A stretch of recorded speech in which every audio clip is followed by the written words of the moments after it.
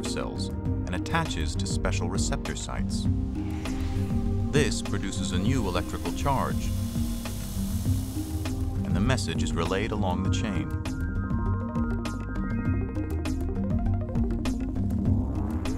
When nicotine reaches the brain, it mimics and overwhelms acetylcholine. Nicotine overstimulates the brain in a number of different areas. It can relax some muscles and activate other muscle systems. It releases hormones like adrenaline and noradrenaline that can affect the way you feel. It can arouse you if you're sleepy. If you're nervous and anxious, the right amount of nicotine can help make you feel a little bit better and a little bit more relaxed. Eventually, the brain adapts to the elevated level of activity. Any shortage of nicotine creates the discomfort and craving of addiction. Once you're addicted to the nicotine and you go on to smoke for decades and put all those other poisonous compounds into your body, that's what shortens your life, not the nicotine, but the repeated exposure to the other harmful compounds in smoke.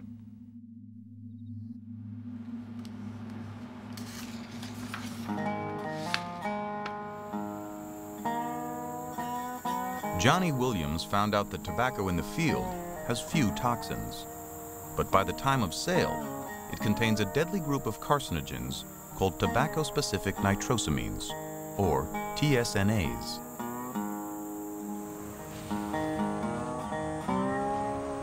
Something was happening to the tobacco while it was drying, during the week-long curing process that follows harvest.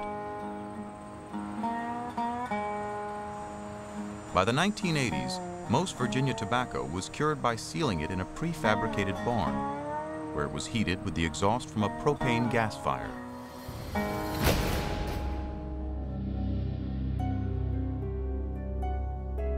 Some scientists believe that this oxygen-starved or anaerobic atmosphere causes bacteria in the tobacco to seek oxygen from other sources.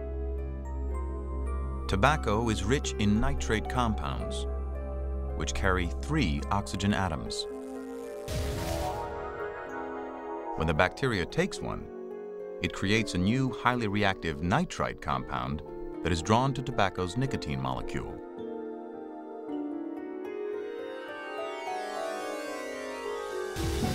The fruit of this marriage? Deadly nitrosamines, which can damage human DNA.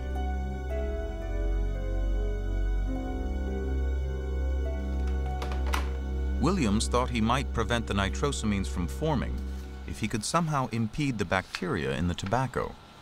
And I thought, I'll put it in the microwave and see what happens if I try to cure this tobacco in the microwave. At the end of 2 minutes, something very serious happened. So I pulled the tobacco out, and I had cured tobacco in 2 minutes. Tests carried out at the University of Kentucky found the microwave-cured tobacco to be significantly lower in nitrosamines than tobacco cured in a barn. Eager to produce a commercial batch, Williams needed a way to expand production. Well, I had someone in my office go over to Walmart and purchase 100 of these kitchen microwaves. Then, looking to the future, he commissioned a custom-built oven that filled a room.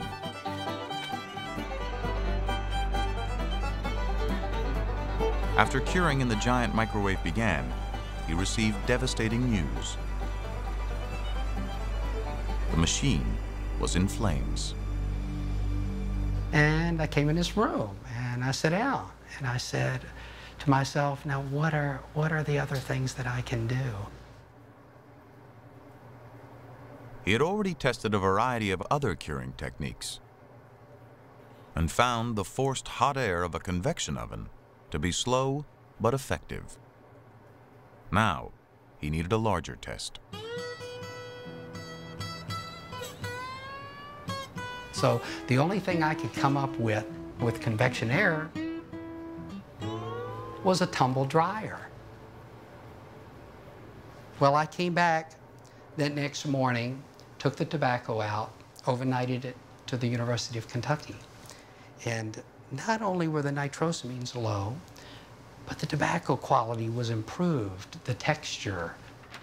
With the burner won't, it will actually keep the temperature at 70 degrees. Williams conceived a grand plan to change the way Virginia tobacco was cured. He built high-tech curing barns that worked much like giant convection ovens, forcing clean, heated air through the tobacco. He gave the barns to farmers who agreed to sell him their cured tobacco.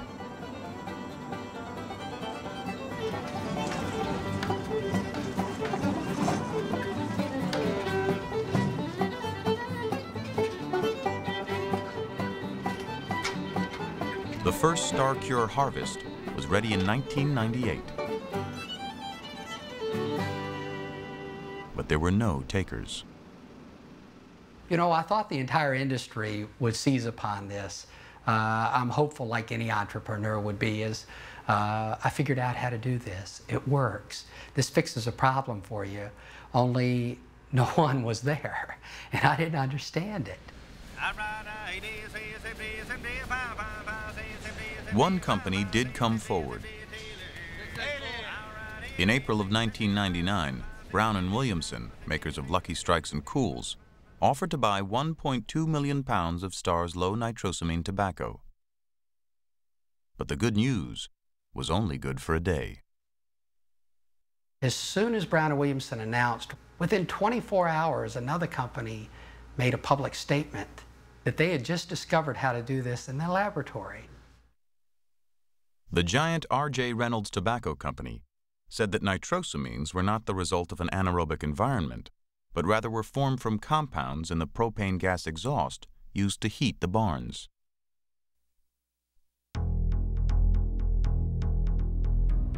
Either or both explanations could be correct, and both called for similar solutions. Reynolds' less costly approach was to retrofit existing gas-fired barns with clean-burning heat exchangers. Soon, RJR was joined by Philip Morris, the industry leader. I think Reynolds did make it go very quickly across the entire industry, as opposed to Star, which I think was looking for a competitive advantage. We didn't see a competitive advantage, and we thought it was the right thing to do. We decided to implement it. And we wanted, in fact, it implemented across the whole industry. Whether the Star patent was violated is yet to be legally determined.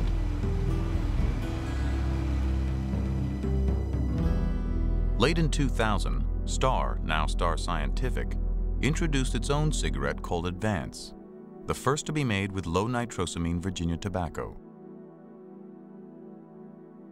The company also had a new chief operating officer, Paul Perito, a Harvard-trained lawyer and Washington insider. Neither we nor anybody else can manufacture a safe cigarette. We do believe that we can manufacture a cigarette that does deliver less toxins, and we are hopeful that this will someday be shown through scientific research. It will take years because the onset of cancer takes years. Star Tobacco, it's an intriguing company. I think if anything, it's a needle in the side of the big guys, making them do things they wouldn't normally do unless you had Star out there. And what it does, it provides a healthy dose of competition for safer products. Whether or not they're really safer, I think, is the big $64,000 question. Keep in mind, we have 42 other carcinogens in cigarette smoke.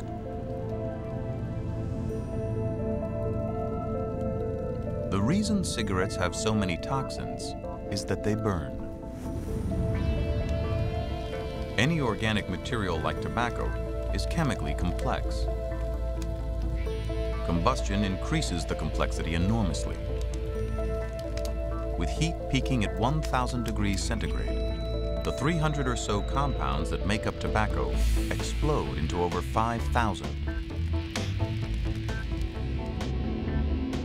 Tobacco behind the burning cone heats up